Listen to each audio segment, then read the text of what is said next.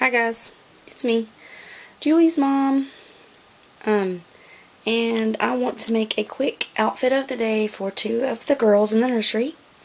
And I know outfit of the days are not that exciting, but I just want to make a few videos for you guys, and I just thought they looked really cute. I really only do outfit of the days when something is so cute. So here we have, ta-da! We have Miss Monroe and Miss Heidi. I just think they look so cute. You got this cutie here with such a head full of hair she can have an adorable ponytail. Oops, focus camera. An adorable ponytail.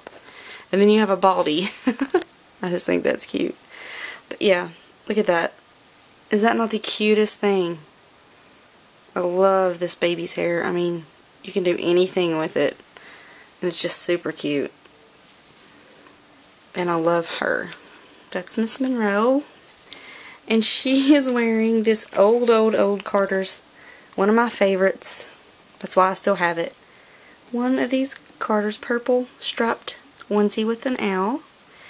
And the little footy pants with the little lime green bows that match the lime green belly on the owl. Or chest, or whatever you call it. I don't know. And then you have Heidi with another older Carter set with a cute fox and footy pants with bows. And hers is a t-shirt, not a onesie. So that's probably why it looks different. But there they are.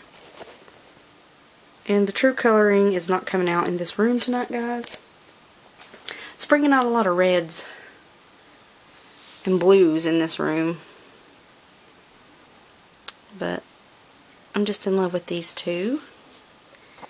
And so that's Monroe's and Heidi's little outfit of the day. So her eyebrows are so dark. It'll make such more sense when she gets her hair on. When she gets rooted, so. Which I'm not in a hurry for. She's looking super cute bald, I think. And you can see all her modeling and veins and everything. And that'll be covered up under her dark hair because she's going to have very dark hair. It's going to be either deep dark, dark black, brown, black brown, or just black. So, and she's going to have a lot of it. But it'll be done very nice. One strand of hair at a time, because if you ain't careful with dark colors, they can look kind of pluggy. But I had to show you how cute they are. Like I said, if you're following me on Instagram from my last video, then you would have saw them. I took pictures of them with my phone. I don't have a good phone camera, so that's them. And I won't take up any more time, but thanks for watching, and I hope you enjoyed seeing these cuties. And stay tuned for Onesie Wednesday.